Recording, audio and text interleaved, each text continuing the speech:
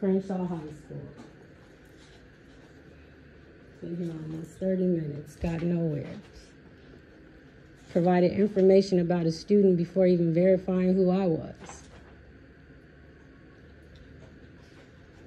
Okay, so I just looked at the emergency card, and Miss Miles, you're not on her emergency card. You can look at the registration. There's so many other things. So, that's irrelevant. I'm speaking. I'm still speaking. Mm-hmm. I like the principal. What's your position? Who are you? You didn't even tell me any of this. See how unprofessional it continues to get? Okay. So what's your name and title? I'm trying to focus on what you need. You're not, because you would have done this initially. Okay. And before this guy over here said, so who's the principal? Don't blow me off. And your name and your title.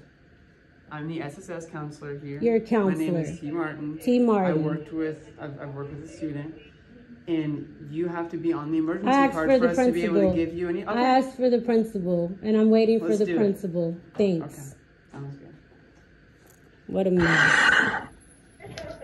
Now we're following protocol. This is what the parent has to go through. You let the kidnapper enroll and unregister her. What kind of mess is this?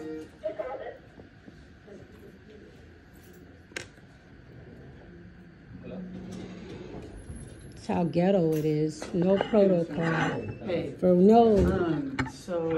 Are you the principal? Yeah. That works. So I've been here way too long for this guy to just now be giving me his name and title, to just now be following protocol. So I came in, why are you still here? Because it's making me uncomfortable. You didn't help and you didn't care to help. Thank you. I can do that just fine. So when I come in here, this guy immediately blows me off and says, oh, she's been dropped or chopped, or whatever terminology he used for unregistered. Because that's what I said. And he's using slang that I didn't even comprehend and he didn't even explain. So mind you, I'm still calm at this point, because this is 30 minutes ago. So I'm just sitting here. So I have to go ask her what's going on, and then he derails it to, oh, well, you need to have, I need identification. You should have started with that. You should have started with that before you told me my daughter wasn't in this school anymore. Lamia Witherspoon. So this morning we went to University High. That's her school. She was kidnapped and registered in this school. So when I go to university, they tell me, oh, they couldn't even give me the parental pin out of whole child because Crenshaw High is the school she's registered with. So then I inconvenience myself and drive all the way out here just to be treated unprofessionally. All around unprofessionalism. So now he's trying to tell me he can't do anything after wasting 30 minutes of my time. Mind you, I'm parent. I'm parent. Can't do anything because I'm not on this emergency card. Didn't ask me for anything else because I have the court order from CPS stating they had no reason to bother my child. So how is that not legitimate to get my... And this is because I asked for a printout or some type of written verification that you apprise me that there's nothing you can do. Because when I tell you 3 people at university were very adamant that Crenshaw is the one that can give you that parental pin. Now, Crenshaw doesn't want to do anything. I have to ask for someone else because the counselor is reluctant all of a sudden. You don't get to get upset.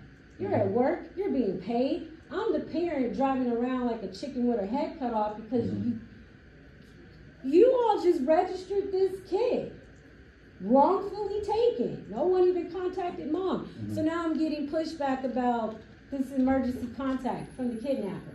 Make it make sense to me. So I can show you the court order. Do you know who the kidnapper is? The person that took you? Yeah, Tiffany Williams. But that's neither here or there. She needs to be in school, and instead she's not. And no one's trying to justify this.